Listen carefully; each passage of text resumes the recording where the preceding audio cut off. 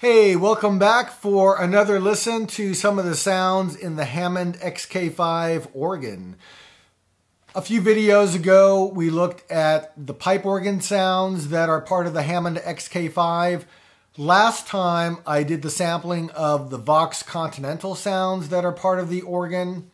That actually caused a bit of controversy. It seems that, people who are really familiar with the authentic Vox Continental and who really know that sound, one of the things that was pointed out was the mixture is what apparently really sets apart the authentic Vox from some of the pretenders, I guess we'll call them.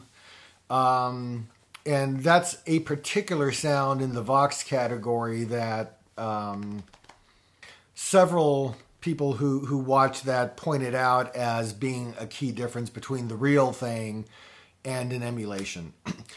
Today, I'm going to look at the last set of non-Hammond sounds that are part of the XK5 behind me, and that's the Farfisa organ sounds. And to the extent that the Vox samples caused a little bit of, controversy, I suspect the Farfisa would be even more so. And so let me just set the stage to the beginning right here. There were many more versions of Farfisa organs produced, to my knowledge, than there were Vox organs.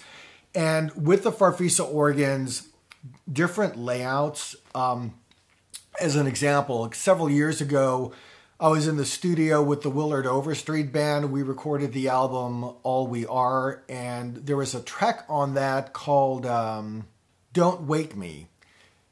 When we got into the studio, there was an actual Farfisa organ there, a Farfisa compact, and I used that on that particular song. So if you check that out, they'll give you a sampling of what that sounds like.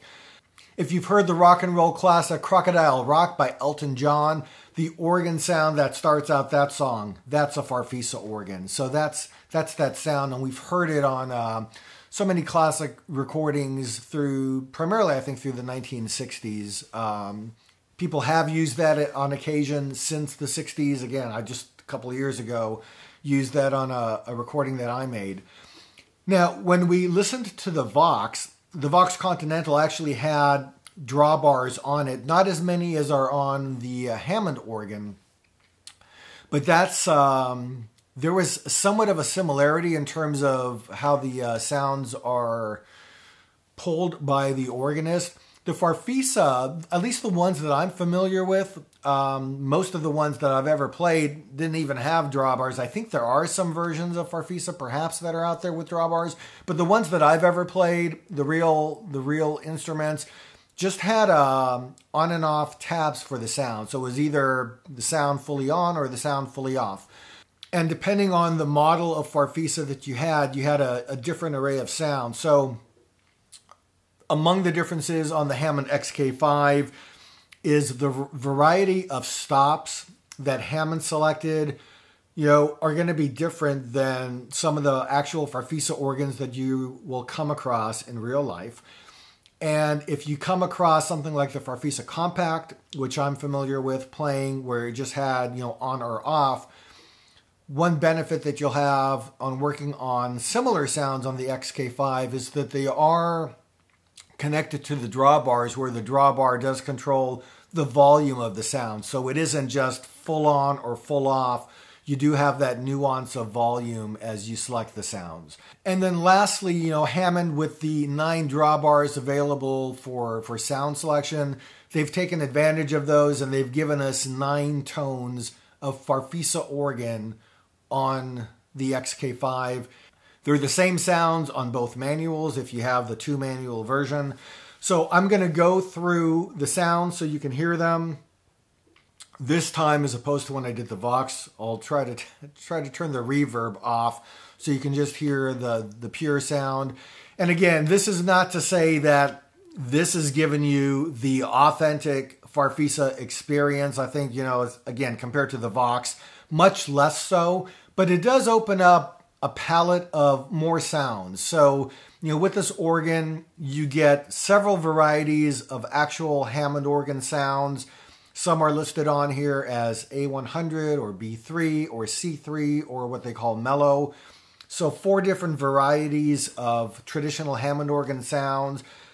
You do have the form factor, the classic form factor here, so that's just wonderful. And in addition, if that wasn't enough, to have extra pipe organ sounds, Vox organ sounds, and Farfisa sounds, to me that's just bonus. So even if it isn't authentic, 100% like the real thing, they're really nice approximations and they do open up the organ palette.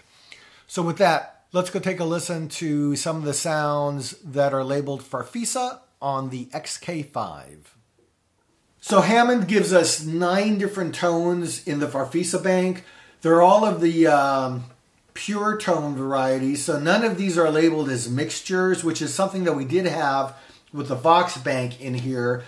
We have 2 sounds that are in the 16-foot octave. We have 4 sounds in the 8-foot octave, and then 3 sounds in the 4-foot octave. So that rounds out kind of the way the sounds are laid out. So I'm just going to go through these one at a time. And as I wanted to remember, I am turning off the reverb this time. So hopefully what you're going to hear is the pure sound. I don't have any other effects dialed on here. I'm just double checking. Chorus vibrato is off. Leslie is off. There we go. So we'll hear the pure tones to start with. So let's start with the 16-foot. So the first one is listed as bass 16, and it sounds like this.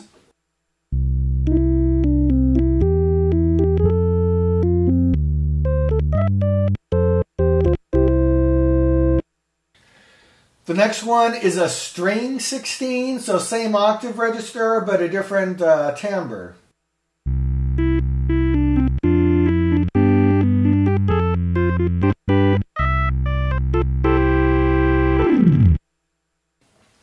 That one to me sounds a little bit more reminiscent of what I think of when I think about Farfisas. Moving on to the 8-foot stops. Our first one is a flute 8.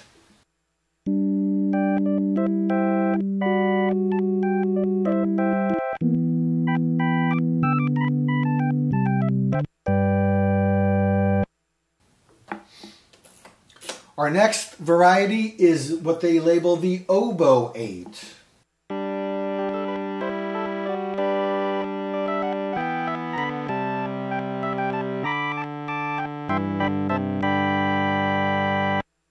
So kind of more reedy character, you know, I think I'll buy that.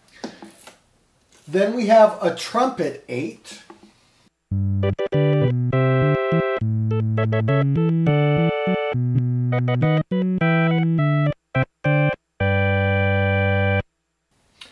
And our last 8-foot sound is the strings 8.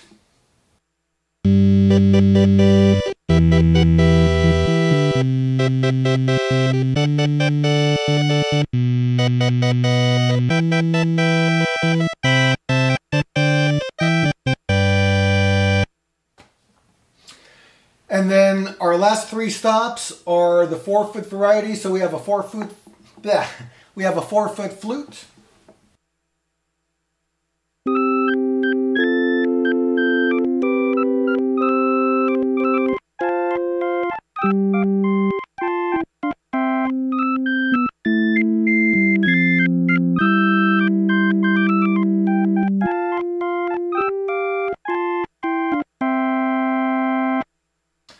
Then we go to a piccolo 4-foot.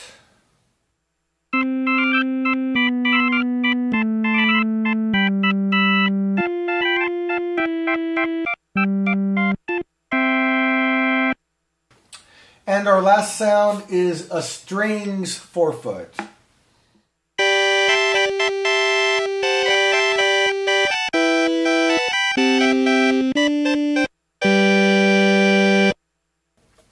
So that was the sounds individually. I've pulled out just the drawbars at random. They're all out to some extent. This will give you a sense, again, without any effects, no reverb, no chorus vibrato, no anything else. But when you have several of these pulled out all at once, what the sound is like. And if you remember Crocodile Rock, that might ring a little bell, sound something like this.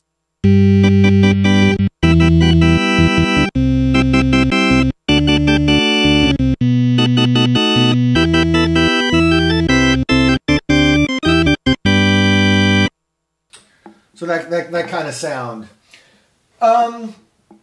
There is also 2 tones available for the bass, so I'm just going to engage that with the pedal lower on here and play it on the keyboard. So this is the drawbar that's labeled 16. There's not a description of what they call the sound in the manual, but there is a bass sound.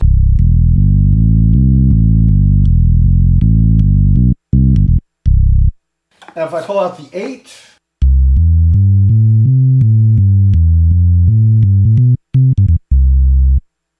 and then if I throw out just some random drawbars for the top end and add it to my bass.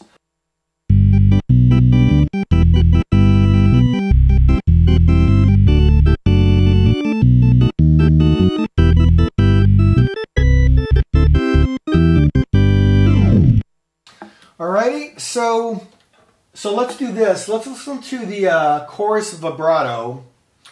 And what I'm going to do is I've got the same set of drawbar pulls on the upper manual and the lower manual. So same tones, right?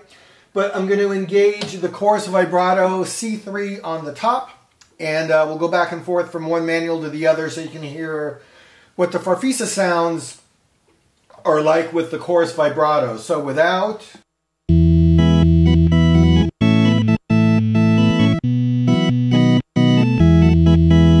and with,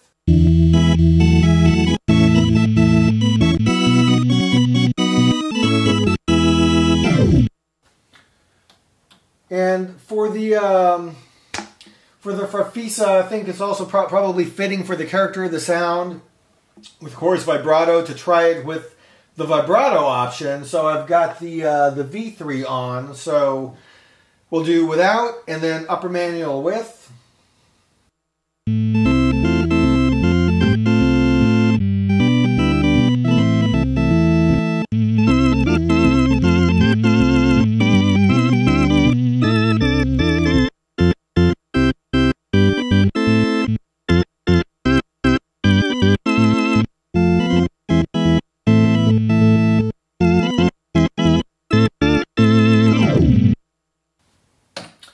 So that's a little bit of that. And then I think the last thing that we'll try here is just some flavors of this with the Leslie. So we'll start without, and then I'll move to Leslie slow, and then we'll go to Leslie fast, and we'll stop with no Leslie. So figure something out here.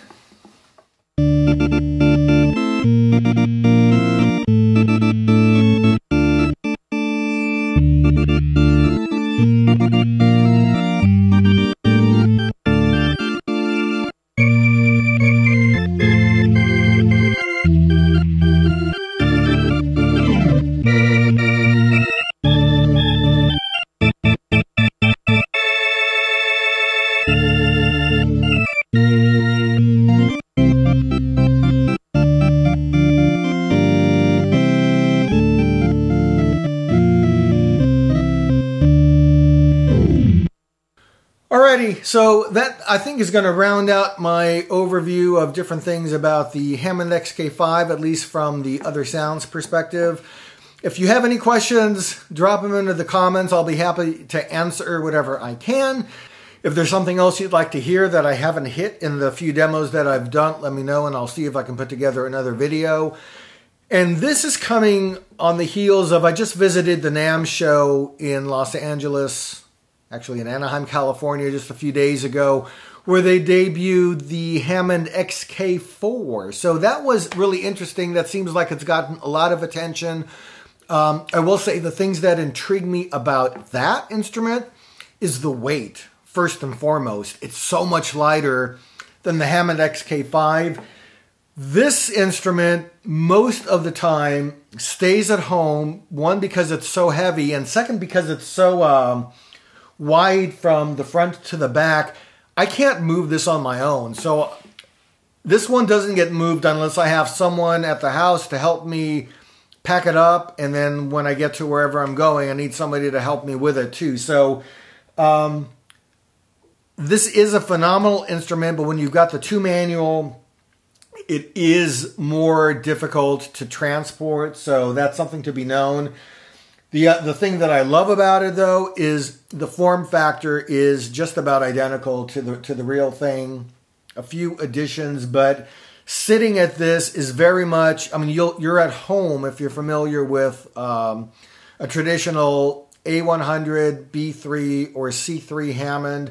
And it's just nice to be able to have the form factor that's familiar, to have the presets on that extra octave on the bottom of the keyboard. You don't have the extra octave keys on the new XK4, but you do have presets available on the face of the organ. My understanding also is that there is a multi-contact option in the new XK4. When I've read about it and when I've seen some videos, they keep referring to it as virtual multi-contact, which makes me think it's engineered somewhat differently than on the XK5. On this one, you've got 3, I believe they're physical multi-contact points. They say, what I've heard on the XK4 is that you have 9 virtual multi-contact. So it's a different design. The fact that there's a multi-contact engineering at all is really nice, because to me that feature is one of the things that really sets this emulation apart from just about anything else that I've played in the Hammond world. And yeah, so I do love this instrument. Use it all the time. Again, primarily though in the home space, recording, preparation. I'll hook up my computer and run hopped work through it. So I use it in a whole bunch of ways. Fantastic instrument. And hopefully helpful to you for, figuring out if you don't have this instrument, if it's something that you're interested in. And now we also do have a new option with the XK4. So it's probably never been a better time to be choosing Hammond type instruments, because they're probably more accessible than they've ever been. The price points are great.